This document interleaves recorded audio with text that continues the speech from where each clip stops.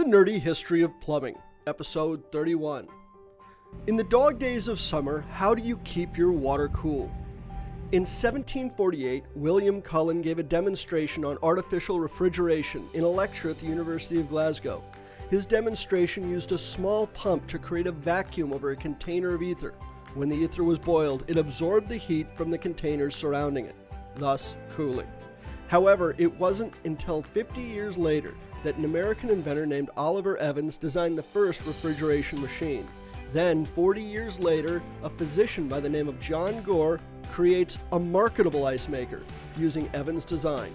His first major successful use was on Bastille Day in 1847 to chill wine for the French consul Monsieur Rosen in Appalachia, Florida.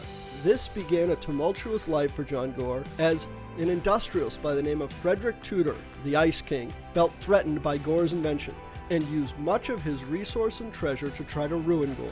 Subscribe to learn more about plumbing's history, or if you have questions about your home's plumbing and need an expert, call the Plumbing Nerds.